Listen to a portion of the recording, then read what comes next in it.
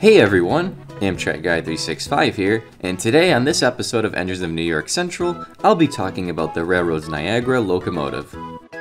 After World War II ended in September 1945, the New York Central Railroad was facing increasing passenger numbers. The Central's chief mechanical engineer of motive power and rolling stock was Paul Kiefer, and he wanted a new steam locomotive that could surpass their Hudsons and Mohawks. Something that could produce 6,000 horsepower and run between New York City and Chicago every day without long breaks. The railroad turned to the American Locomotive Company for a new design.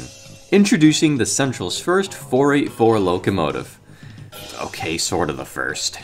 An experimental 484 was built in 1931 to test the viability of a high-pressure steam locomotive. Its boiler was divided into 3 sections at varying pressure values. It was ultimately deemed a failure, reduced to Selkirk Yard hump switching service, and scrapped in 1939. Back to the new 484, while most railroads referred to this wheel configuration as a northern, the Central called them Niagaras, derived from the Niagara River and falls. They had 4 wheels up front, 8 driving wheels, and 4 trailing wheels. They were rated for speeds around 85 miles per hour, with 79-inch drivers producing 6,680 horsepower and 61,568 pounds of tractive effort. Engine and tender weigh in at 891,000 pounds. They came in at a length of 115 feet 5.5 inches, a width of 10 feet 8 inches, and a height of 15 feet 2 inches. The locomotives came equipped with a Hancock 3-chime long bell whistle and an air horn.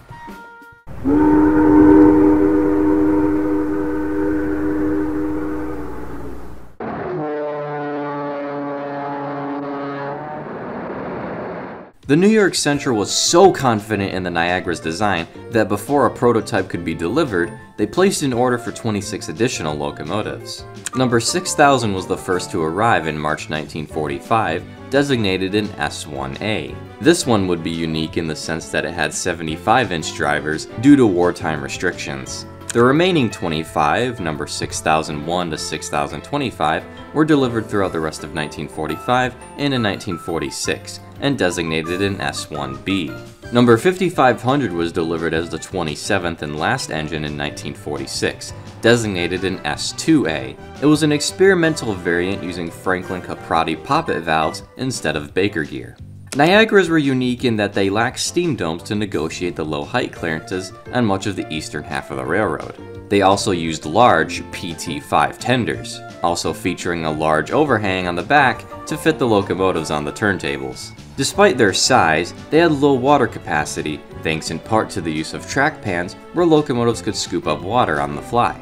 Lower water capacity meant more room for coal.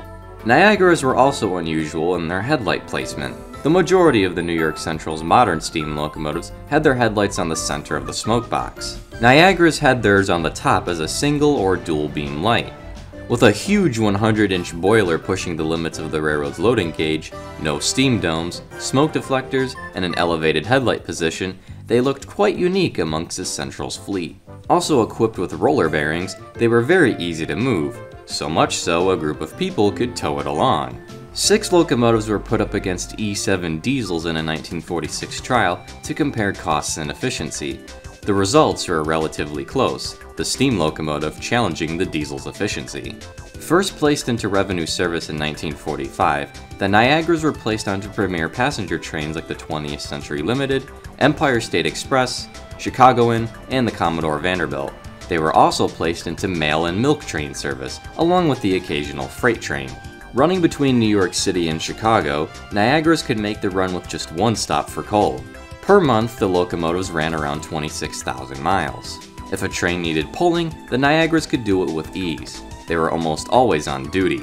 They were extremely efficient, smooth riding, and could quickly reach high speeds, all while delivering plenty of power. Plans were even made for a 4-4-4-4 divided drive steam locomotive based on the Niagara.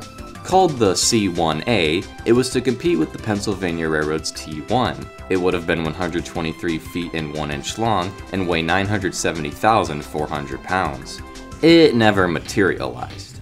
Even though the Niagaras were very successful, they were introduced late in the era of steam traction. Throughout the mid to late 1940s, diesels were popping up across the New York Central. The experimental 5500, deemed a Super Niagara for its increased fuel efficiency, would be reduced to a parts donor by 1951 after only 5 years in service. Dieselization began on the East Coast and turned west, pushing the Niagaras into Ohio and Indiana. Between 1955 and July 1956, when their equipment trust expired, Railroad President Alfred E. Perlman ordered that all 27 Niagara locomotives be scrapped.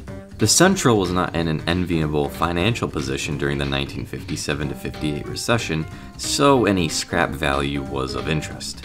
Diesels were the future. Easier to service, more economical and efficient, and cleaner too. While nothing major of the Niagaras exists today, there is still one out there. Sorta. At the 10.25-inch staple Ford miniature railway in Leicestershire, England, a live steam Niagara model was completed in 1998 after 25 years of construction.